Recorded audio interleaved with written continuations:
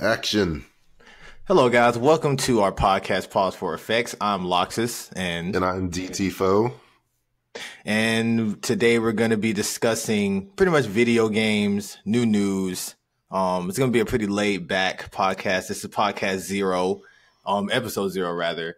So, anything pretty much goes. So, DT, you got anything you want to discuss? Yeah, I think that, well, let me kick it off by first saying that, yeah, since this is episode zero, we are admittedly still trying to figure things out, trying to get to the rhythm, get to the battle, but you got to start somewhere. And this is where we're starting. So going down the full list, going down the full docket, you're up first, LoXus. Let the people know who you are, what you do, what you're about, what kind of person you are, your dark secrets inside. All right. Well, I'm LoXus. I'm a part-time streamer and a full-time IT specialist, you could say. I mostly stream video games such as like fighting games like Smash, Street Fighter, Blaze Blue, Under Night. Other than that, I stream other games like Splatoon and classic games. I'm a big lover of Mega Man, as you'll probably hear in a lot of these podcasts. I'm probably making a lot of references to Mega Man. And yeah, that's pretty much it for me. What about you, DT? Okay, so yes, I'm DT, also known as DT-Faux, also known as DT-Fox, because again, I can't really make much of a decision on the full name, but I'm primarily a cartoonist, freelance cartoonist, freelance artist during most of my main time. I currently have a day job elsewhere, and I'm trying to get into the art, animation, some kind of industry where I could apply my artistic skills and abilities, hopefully one day. But until then, it's mostly just online work, which is no problem at all. But yeah, we've been wanting to start this podcast for a while, and we kept putting it off. But eventually, it's like, again, you got to start somewhere. You got to get something started. So today's the day, episode zero. Pause for effect. Took forever to figure out the name, but we got one name. So, man, it did take us a while to come up with this name, but we got it moving. We got it schmoving, as they say. You know what I'm saying? It's the kind of thing where, like eventually, like you don't know what name you kind of want, and eventually you just kind of got to commit to something, and eventually it'll become something of your own. Like all the other shows, Robot Chicken, whatever other band names, Guns N' Roses, like eventually it'll become your own identity. Speaking of which, how did you even come up with your name per se? Which one? Oh, the Faux one. Okay, yeah, that's a funny explanation about that. So, ever since I was, as far as I can remember, since I was a kid, like I've always been called DT. That's just always been it. It's my first name, my middle name. We'll come to that secret one of these days. Maybe add it to the lore or something. What kind of Pokemon? It's clearly like a fairy type, probably. But yeah. So when I started taking up art, I needed a username, and I figured like, oh, a fox is my favorite animal, so I'll go with DT-Fox. And that I stuck with that for a good while, and I still kind of do on the art side of things until I wanted to make a YouTube account back when YouTube accounts used to require usernames. So I tried to find DT-Fox. It's like, I'm sorry, it was taken. And I'm like, what do you mean it was taken? Who took it? And it was some German kid who barely uploaded. So like I had to figure out a different name. Like, all right, so DT-Fox is not going to work. I need something else. How about, oh, real clever, F-A-U-X. And I could still say Fox, but it's spelled faux. And so then I decided to go with that. But then that also started to confuse people because when people said, is it pronounced DT-Fox or DT-Faux? I had to give the full explanation. It was long-winded. It was obnoxious. And then they went like, you know what? I'll just call you DT. And I'm like, yeah, you're probably not the wrong for that. So now I just kind of commit to DT-Faux as far as this username goes. But it's actually technically supposed to be DT-Fox. So people who are listening to episode zero, you're kind of getting in on the secret at the moment. So basically your art pen name is Fox, but everything else is Faux? For the most part, yeah. Like the Faux is more or less the gamer tag / social media tag. Like it's the kind of handle that's less furry than the actual furry name would technically be.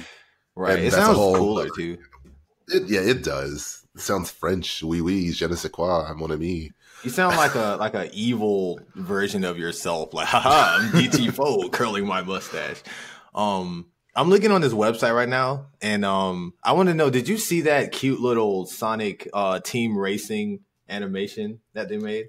Oh yeah, I did see that. And it was actually pretty well made. I feel like it's different from the Sonic Mania Adventures thing, but it's still high quality in itself.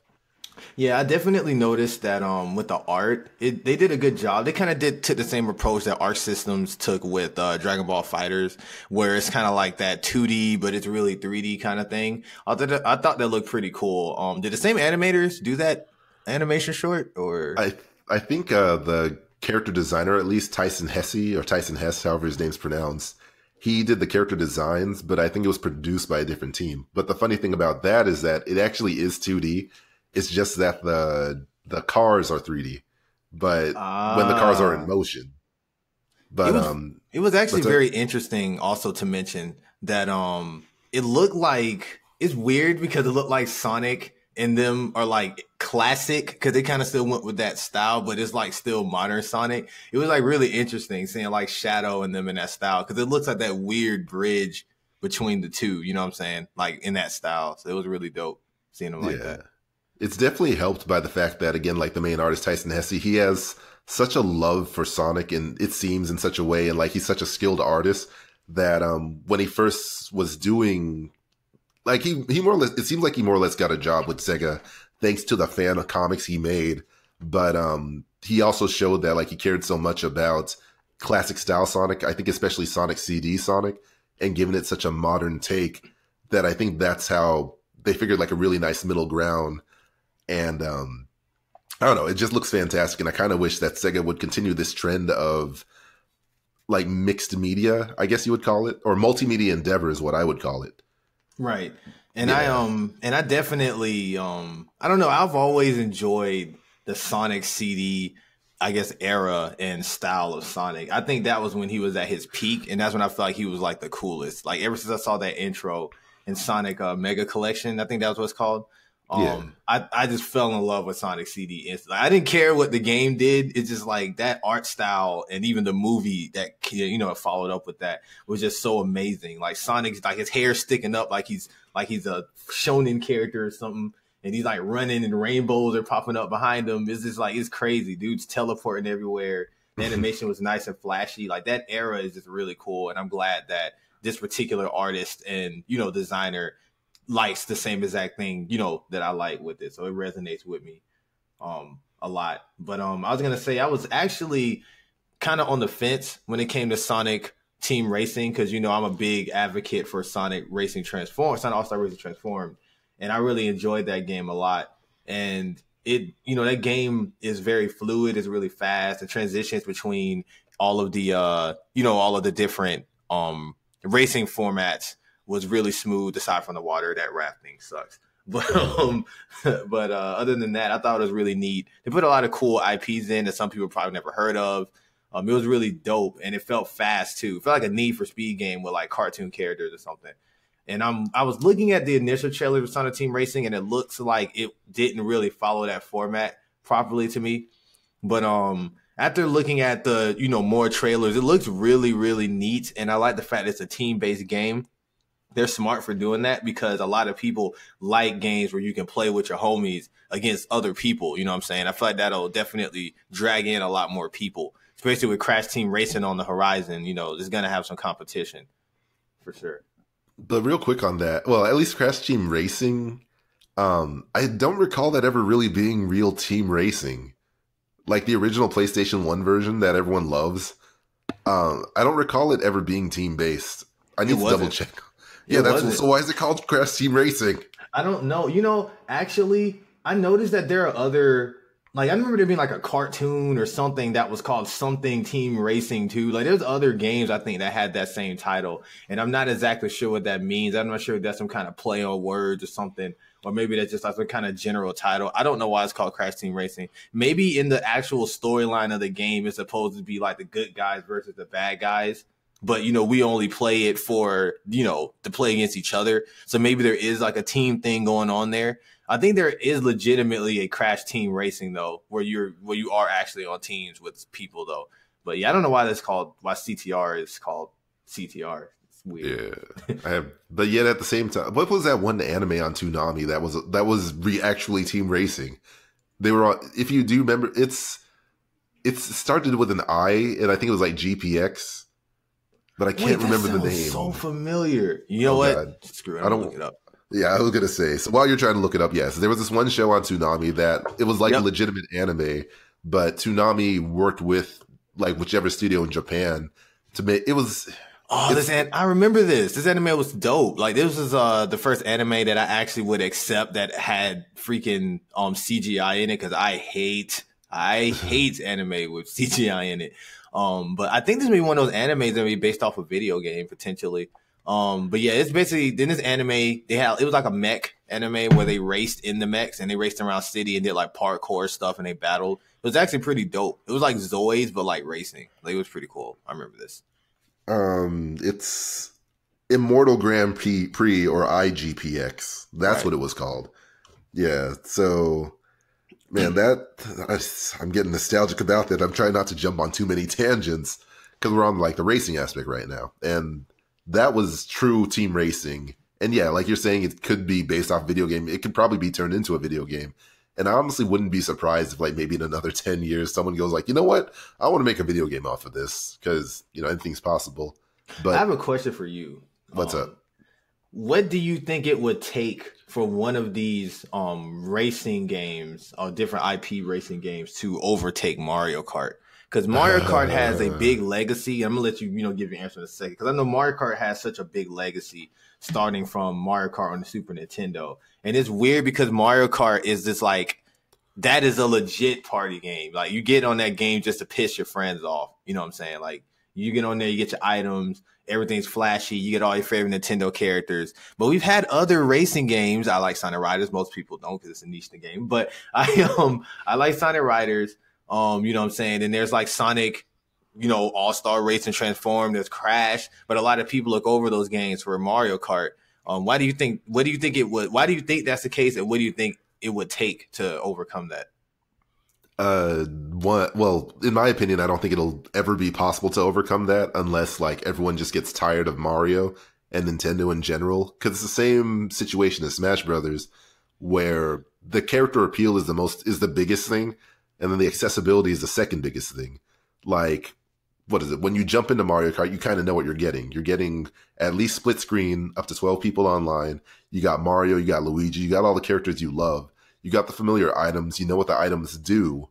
Like, you got the familiar worlds or locations. You got the Mushroom Kingdom. Like, you know what you're going to get.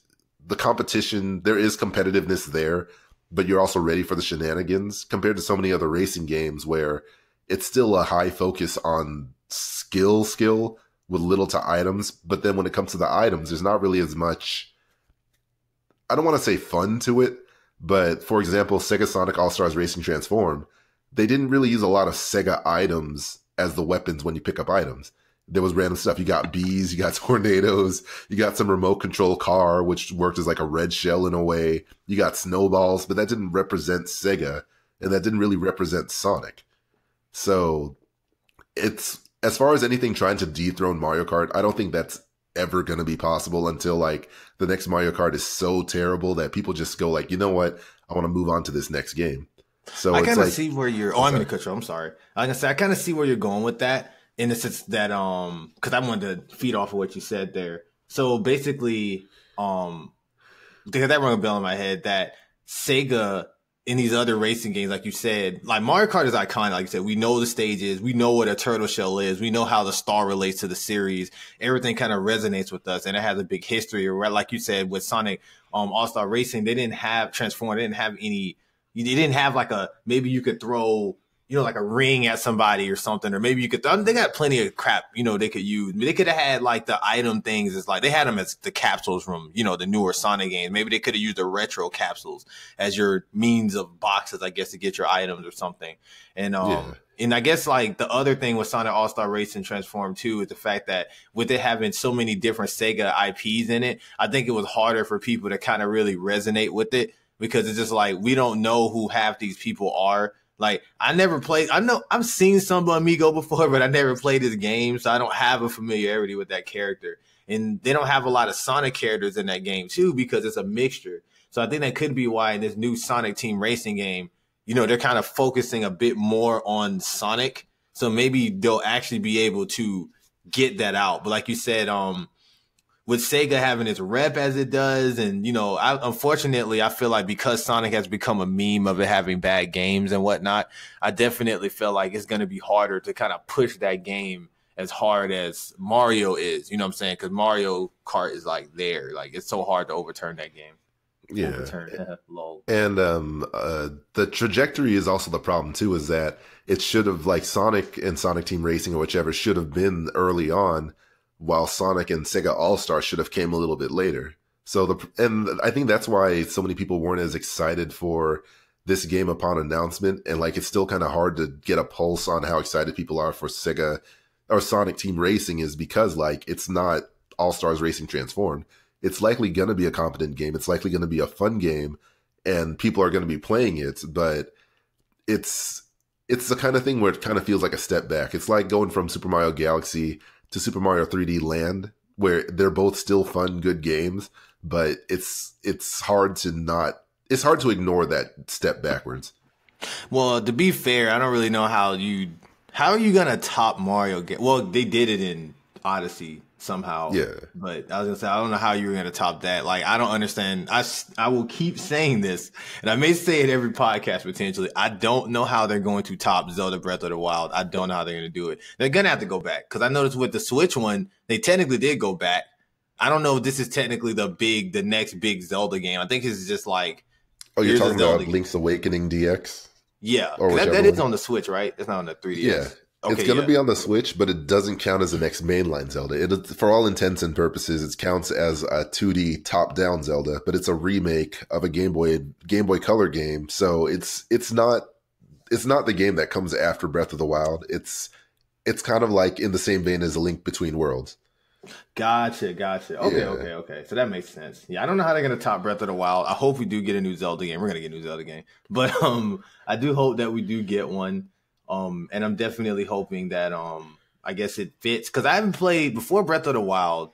I never played a Zelda game in I don't know how long. I think the last Zelda game I played before that I just really played through was Wind Waker, like 3D wise. And I remember playing Your Twilight Princess for a little bit, and that was interesting. Didn't play Skyward Sword. So it was like, and I wasn't really too into Ocarina of Time like that, like everybody else was, and Majora's Mask. So like Breath of the Wild, I played all the way through and I beat it. That game was so good, and I feel like Nintendo did such a good job on that game as far as making it, a game that can not only expand to, that can only resonate with the, traditional Zelda fans, but also people who may not have played a Zelda game before. Like there's a lot of friends I have that didn't like Zelda, and they got that game and enjoyed it. So it's pretty good.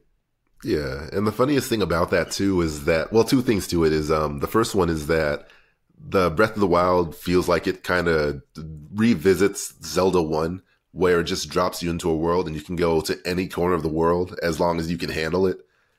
So that's like a feeling that they were trying to get back, and it was a break from the other Zelda trends, which is like, go to this first dungeon, get this item to this centric dungeon, then go to the next dungeon, so on and so forth.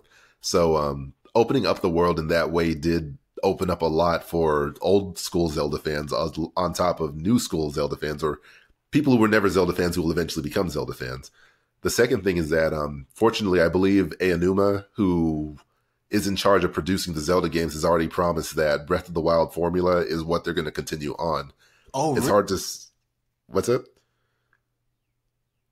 Oh, no. LoXus, are you there? I didn't know that. Oh, sorry, your audio cut off for a second. Oh, sorry about that. Yeah. But, so he's already saying that that's the plan. But again, it's hard to imagine how they're going to top it. But what I can already imagine it's going to be probably either a new land or a transformed Hyrule. So it's not just the same thing all over again. But they're probably going to take some of the criticism from that game and maybe try to fix that up, where I'm trying to actually remember what one of the biggest criticism was. I think it was too many mini dungeons, not enough regular dungeons, possibly. Yeah, it was definitely, because I watched a review on it shortly after I played it, because I've made it now where I watch reviews, or typically look at reviews after I play the game than before, because when you look at reviews before you play games, it can alter your opinion on the game, whatever. But basically, I did see it was too many mini dungeons, not enough big dungeons, and the thing they were saying that the mini dungeons weren't challenging enough to sometimes to they felt like a lot of things were monotonous.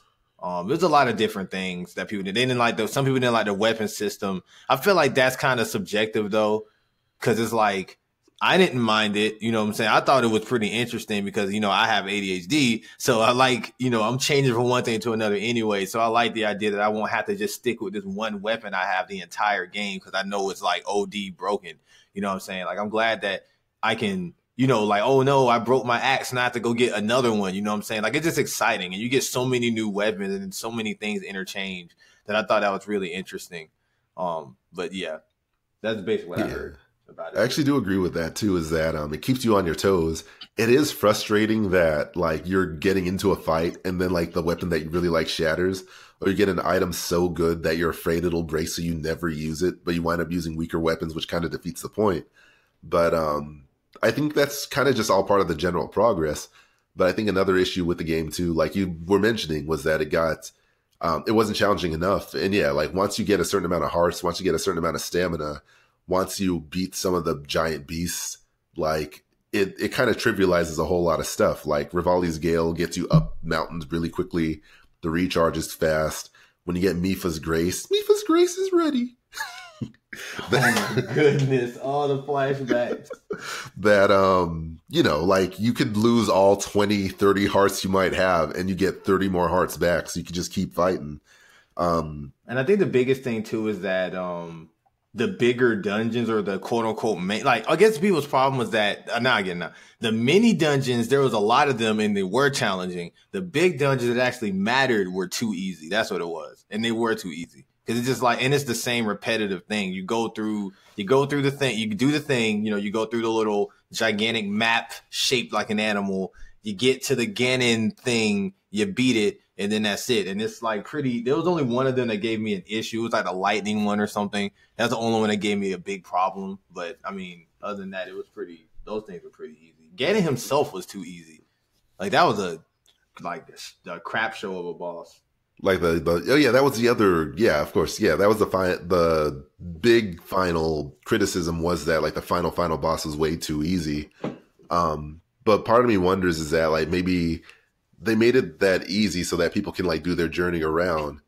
And like maybe it is very subjective because I can understand like I want this game to be more challenging, but at the same time it's like, look at this serene beauty, just enjoy the ride, like enjoy the adventure, enjoy not having to worry about being killed for the next 10 minutes or so. Not only that, but you don't have to worry about not only that, but you can technically make the game harder yourself. They give you that game is made so that you can make the game however you want to make it. Like it's your adventure. So you could choose to be that guy to just run and fight Ganon with a stick in your hand. You know what I'm saying? Or like a level 1 goblin sword or something. Or you can not do the big dungeon. So you have to fight all of them before you fight Ganon. So you get your little boss gauntlet. So that's what I dig from Nintendo. So I think a lot of people's argument of game difficulty is out of whack. Cause it's like, there's some games that are like hard, that are ridiculously hard for no reason. And it's stupid. And you got games that are designed well, you know, to make the game difficult or whatever. Like, I think that in Zelda's case, I think in that retrospect, that was good. What I don't agree with is that everything in the game can freaking kill you in 2 hits, no matter how many hearts you have. I think that's lame. Like, even though you have Mipha's Grace, it's like, I can have 50 hearts, but if I fight this Lionel, he's going to take half of them junks in like 1 hit anyway. Yeah. Unless you have like 5-star armor or something. Huh? Yeah, if you got that like Guardian armor, then like you could tank like 10 hits probably. Yeah, I had the Guardian armor. And I also had that, I also like spiced my armor up to like 5 stars. I think they had like a star ranking you could get them or something like that. But speaking of Nintendo games, I was going to transition over to this. So I want your honest opinion on this. All right. I hate it. Thank you. And that wraps up the podcast. No, I'm joking. But all right. So Yoshi's Craft World.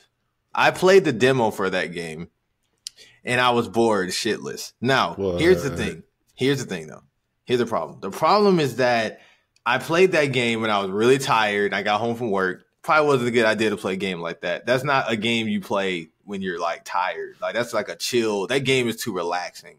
I guess because the last Yoshi game I played was like Yoshi's Island 2 or something. Yeah. So I'm used to that Yoshi story, Yoshi Island-esque type of thing. And that game just wasn't hitting it for me. Even the whole having to you have to keep going to the same stage and do this different thing. It just wasn't hitting for me. I don't know. Like, how do you feel about it?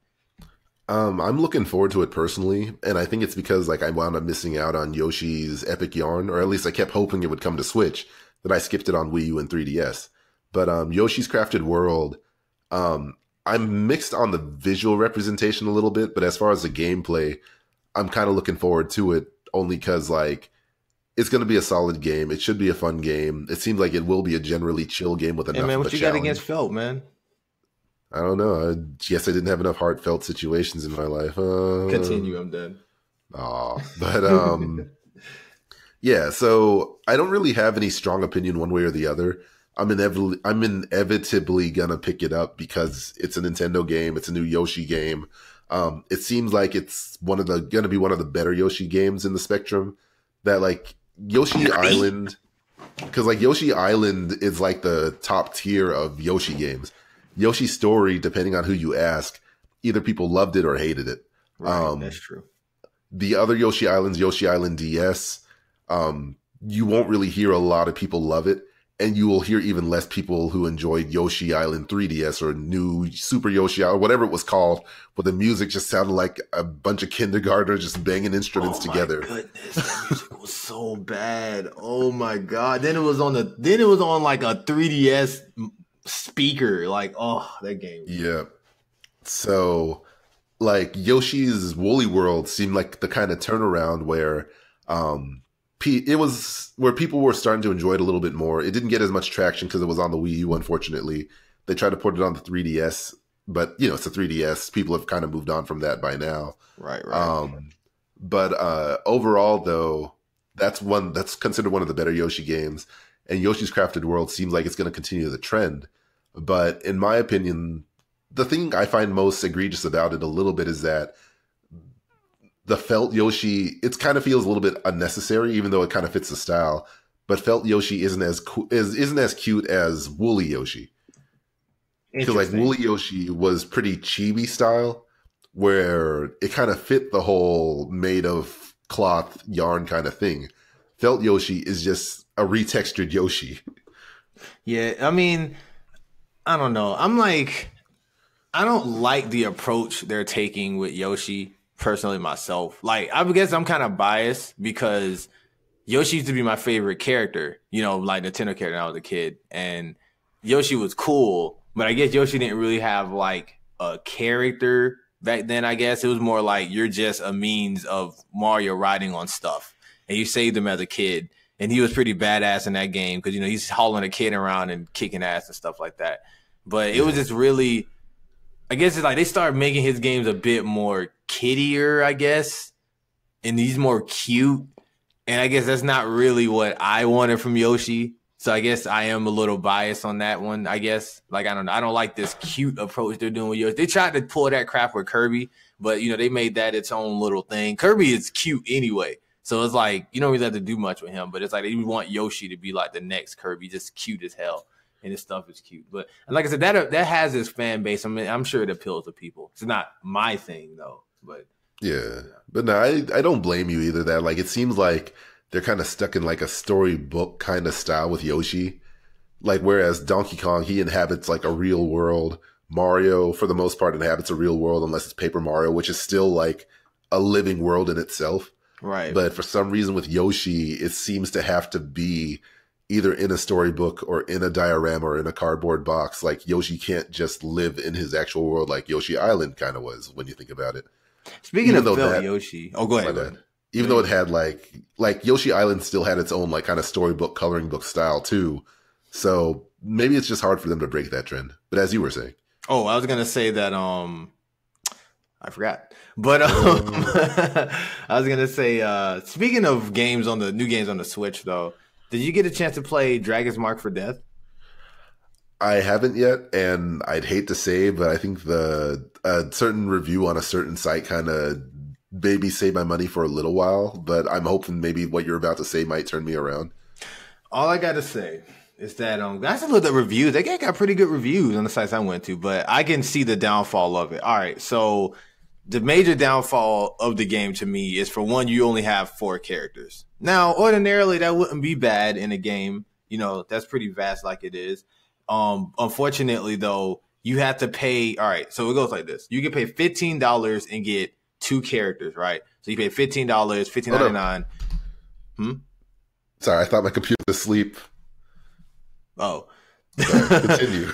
Don't cut that either. Keep it there. No, but they got 50 knuckles. All right, but anyways, it's $15 for you can either get the pack with the I think it's like the warrior, and you get the axe guy, the knight or whatever. And then for the second pack, which is $15, you get the mage, and you get the shinobi or whatever, the ninja. So total, if you want all 4 characters, which is the full experience of the game, then you're gonna have to pay $30. I don't know why you don't just pay $30 anyway and just get that. Cause I wanted to just get the ninja, but I ended up buying both games. I ended up paying $30 or whatever.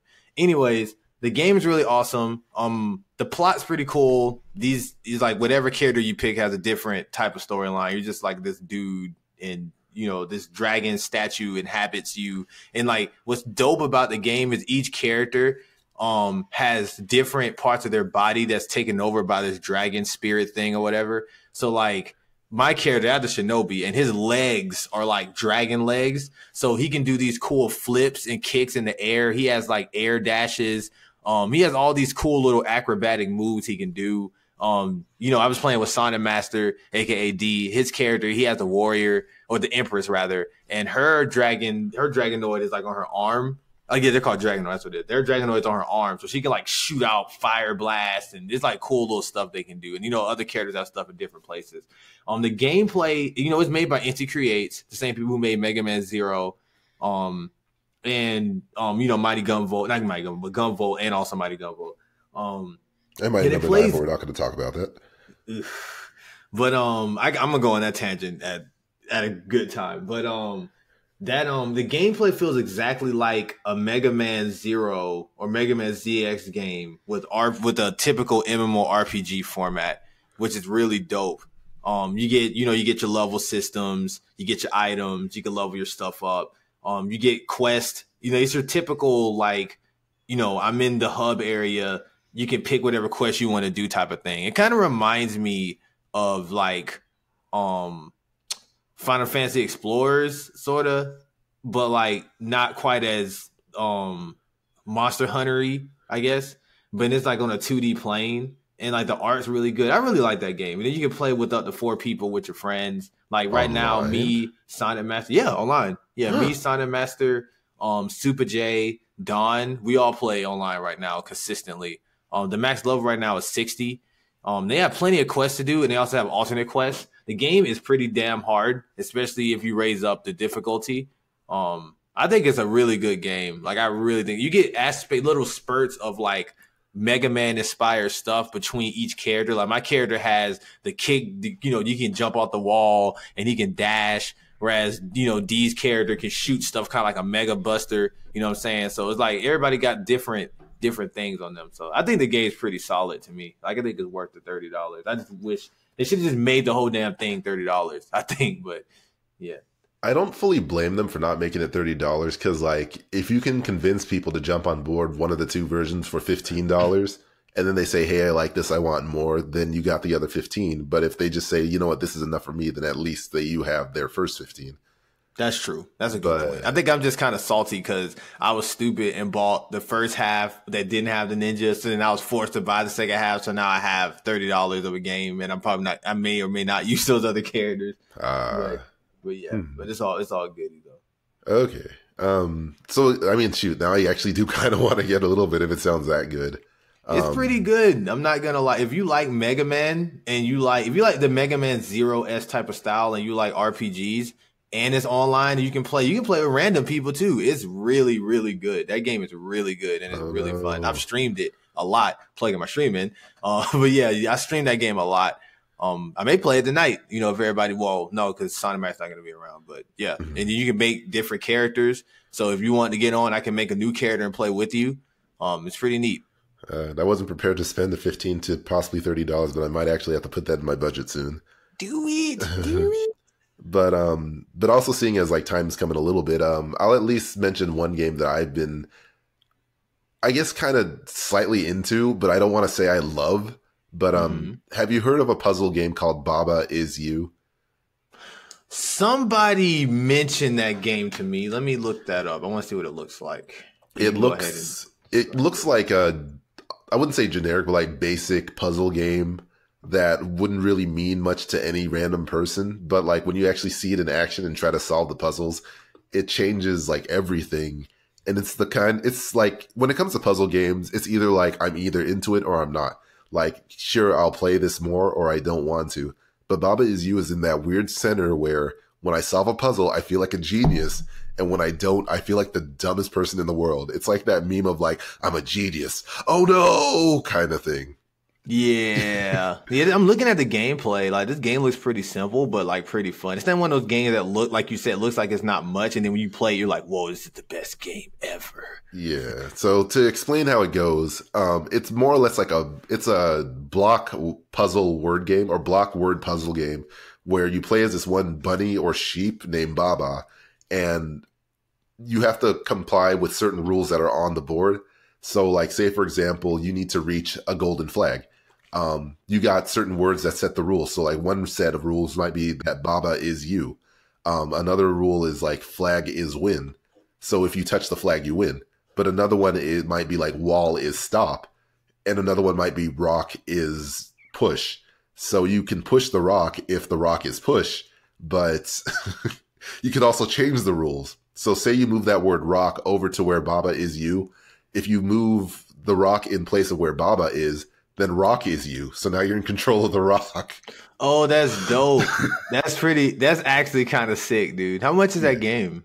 I think it's $15. So it's not that bad. And there's a lot of content, but like it is the kind of game that will make you have to think like hard. And if you're not into that, this is not the game for you. And it may not be the game for me, but I'm trying. So Baba is for you though. Yeah, Baba is for Baba is you. So continuing like just some of the rules at least, like say for example, the flag is out of reach, but a rock is right there. If you can move the word flag is win and maybe change it to rock is win, then you just touch the rock after you move it to rock is win and you win because the rock is win.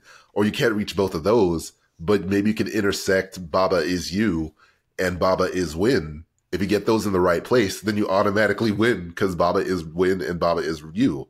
So that's sick. I may actually get this game. You're going to hate it. Like, you're going to come back to me in like 2 days and say you made a huge mistake or say, Davian, you should not have told me about this game. But that is 100% happen, probably. But it's such a fantastic idea. Like, the idea itself is worth the money, even if you can't get past like stage 5. And that's very likely, all things depending. Like, I already had to look up, I think I'm like on 20 levels, but I already had to look up like 4 solutions online. And when you look up the solutions, it seems so much more simpler because like it's a game that forces you to think even more outside the box than you think you already are thinking. So like if you're on like the box outside the box, you might need to think like 3 more boxes outside the box. It's that ridiculous. Speaking of thinking outside the box and indie games, you just rung a bell in my head about Hollow Knight. I tried to play that game. I don't know. Once again, it could have just been the time of the night. You know what I'm saying? It was really late, and I stopped playing games. Tired. Yeah. It's just like I played that game, and I'm just like, I don't want to play this anymore. But see, I guess the thing is that I didn't grow up with like Metroid. I played a couple of Castlevania, so I'm not used to that quote unquote Metroidvania type of play style. I'm not really used to that per se. And I guess like it doesn't give you much direction either. So you're kind of just roaming around, and that's probably the gimmick. But I guess maybe it could have been the time of the night I was playing. It was just like, I'm not really in the mood to do this. I kind of just want to just go from point A to point B, test my platforming skills, you know what I'm saying? But I looked at, video reviews for it, and I heard it picks up as you get used to the game. You know what I'm saying? It picks up and it gets a lot better. So I just got to think of it when I'm playing it as if it's something like Breath of the Wild, where it's like an open world game where you start off small. You don't know what the hell you're doing, and then eventually things start making sense. So I just probably have to take some time to play it when I'm actively thinking. You know what I'm saying? So yeah, and that's a tip I would definitely give like any kind of person that's into playing video games but is busy with their life is like, if you kind of gauge how big the game might be, and if it's bigger than what you can manage, don't try to start just yet. Only because like one, it'll be hard for you to commit when you know you got like so many other things on your mind. Like what did I pick up recently?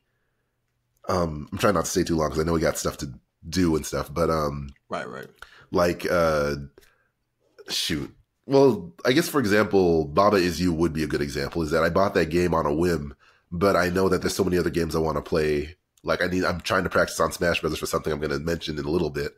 I still need to beat Kingdom Hearts, but like conversely, I recently picked up DMC5 and I played that all the way to the end and beat it. But it's also kind of like the junk food kind of game where you can jump in and out. It's so active that like it's linear enough where you don't have to think too much about it aside from trying to land the sick combos.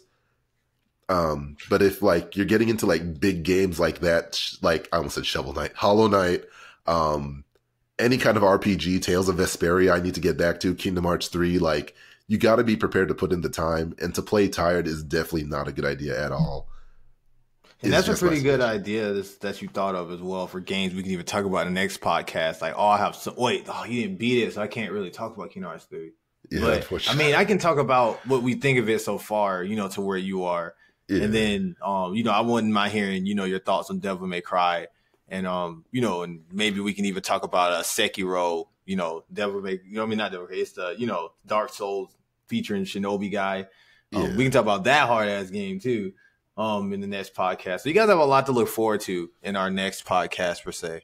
And like he said, we are kind of slightly coming up the time, but I was going to say that, definitely, what was I had something on my mind, but I kind of forgot this now. We're going to talk about PAX. Oh yeah. PAX, our boy here, the hero king himself, the guy who pushed through and made it through. Tell us about your PAX trips. About what we are to expect. So we could pretty much jump to like the what's planned kind of thing. I'll talk about my plan and lead up to that, and then like we'll jump to your thing, and then we'll continue down the list because it's almost time to go. But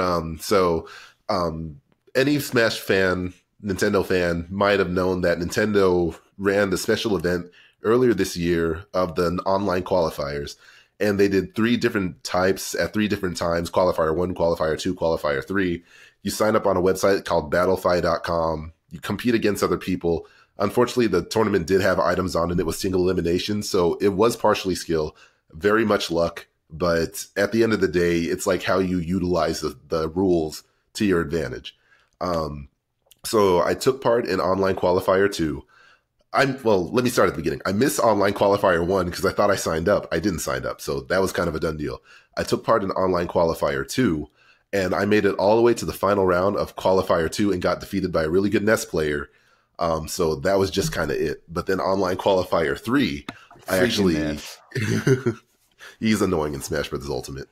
Online qualifier 3, I made it all the way to the end. I won my bracket because apparently there's like 4 brackets per region. So then I went on to the online final about a week later, where the top 4 players of their region gets to play each other, and the winner of that gets a free trip to PAX East. And the cool thing, at least with the online finals, is that it was streamed on Nintendo's Twitch site and YouTube, so people got a chance to see everyone perform. And the lead up to it was like the most harrowing thing ever, because I'm just thinking like, all right, what's the plan? What's the strategy? What's the idea? Like, I even contacted LoXus here to see if I could get some Daisy training in, and I dropped the ball in contacting him back. Thanks for that, by the way. Yeah, my bad. But on the plus side, though, I pulled through. I do have to thank my brother because he is the one I ultimately did call to get some training time in with some characters that I wanted to play against in hopes to do good.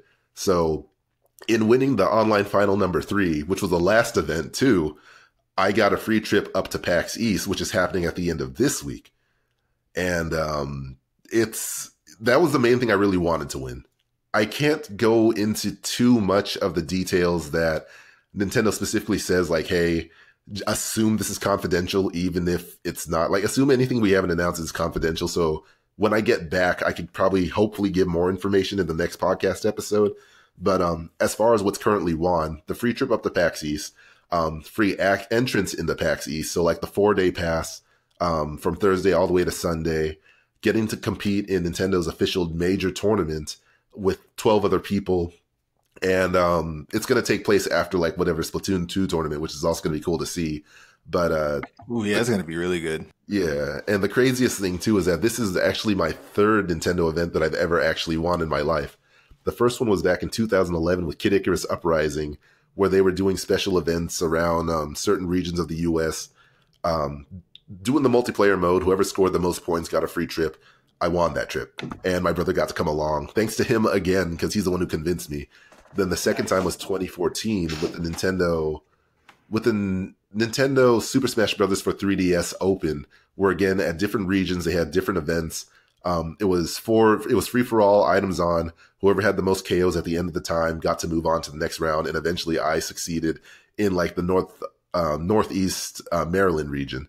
So then I got another free trip up to New York. So now this is going to be the third time, but it's going to be a free trip up to Boston, and I'm hoping it's going to be a fun time. I've been trying to prepare, ready to go. If you guys don't see it on events.nintendo.com or Nintendo's Twitch or YouTube, I'll definitely try to like see if I can link or reference in the description of wherever this next podcast is going to go up. And wish me luck. I'm going to try to do my best, and that's kind of all at the moment. Yeah, I'm definitely going to definitely on my Twitter and even on my Discord, I plan to plug you up like crazy. You know what I'm saying? Like as far as like getting, my people, like my subscribers and stuff like involved and maybe cheering you on and stuff like that. So I appreciate the podcast. I mean, they're gonna complain like, but it's got items on. It doesn't count, man. Items, man. I mean, there's only a little bit of the community that's like actually super stupid tryhards like that. But which is also really frustrating. That's something we can get into possibly in the next podcast as well. Definitely get into like, the casual, that'd be perfect, especially after that tournament's over, like the casual scene versus the competitive scene, I guess, and how it intertwines and things like that. Because we can go on a tangent about that literally for an hour. Yeah. Although the quick 2-second tirade about that is that I do competitive stuff. Like LoXus and I started competitively back all the way in town city that won't be named at this episode. Yeah, literally in Melee. Like we literally entered. I remember I entered my first tournament ever. I think I was like 14.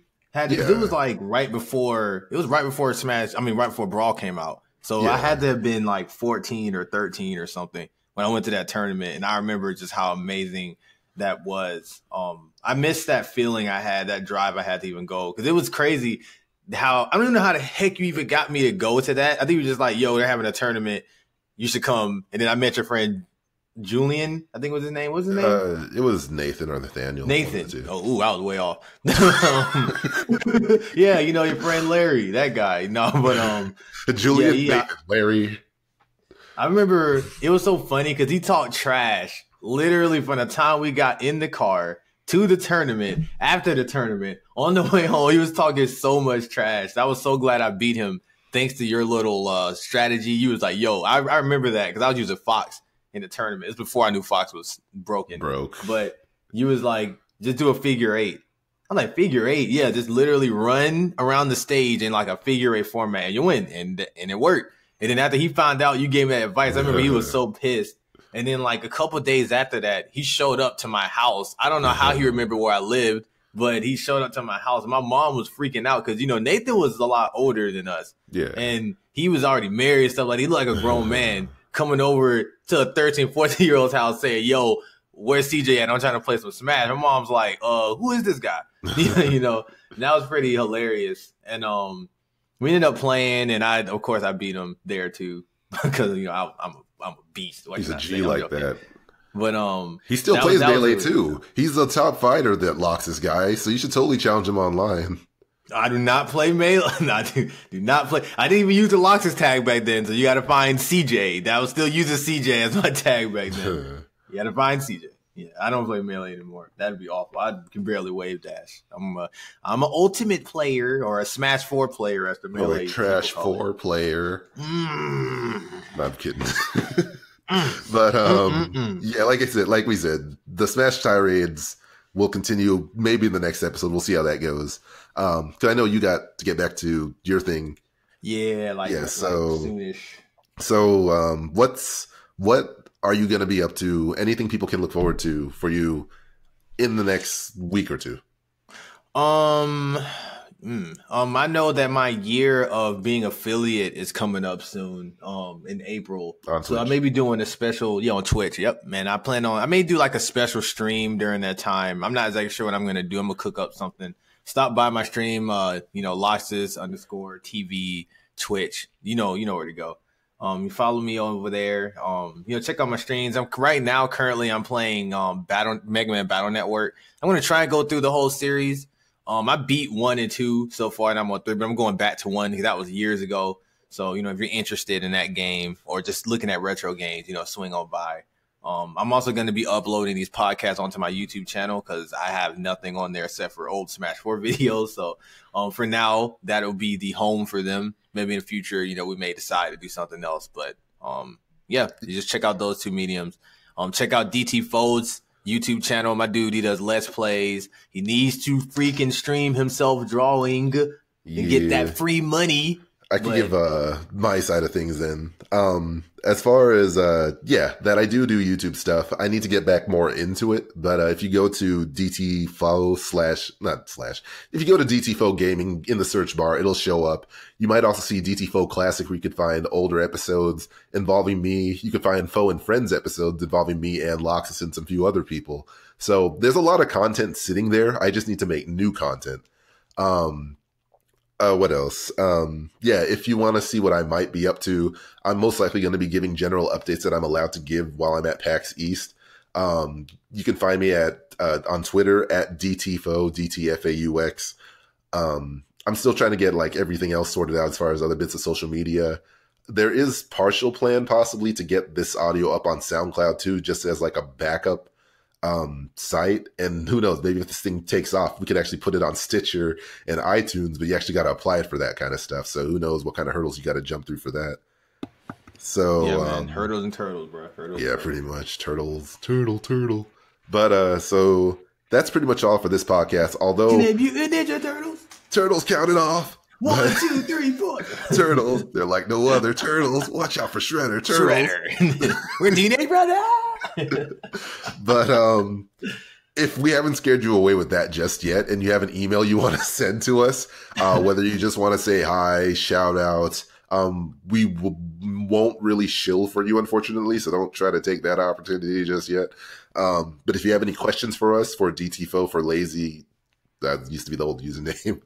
LoXus. Yeah, LoXus is what it is now. LoXus or DT-Faux. If you have any kind of questions, any kind of stories or anything like that, send an email over to P4FX@gmail.com. That's PAUS, the number 4, FX. In hindsight, this is actually a bad idea.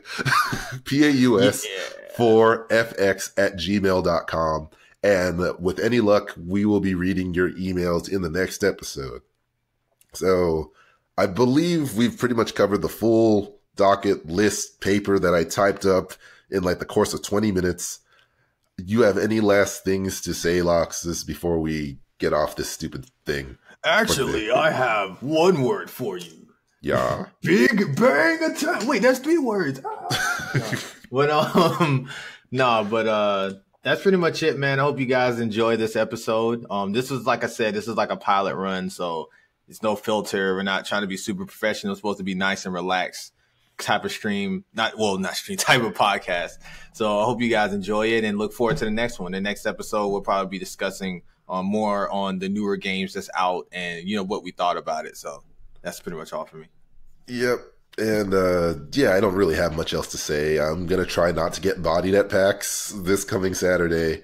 And hopefully when I come back, I'll have a trophy in hand or whatever the prize that they haven't yet to mention is going to be. So your prize is 1 free trip to GameStop. Yeah. 2 gold doubloons. Plastic. But yeah, that's it. Podcast is over. See you guys next time. Peace.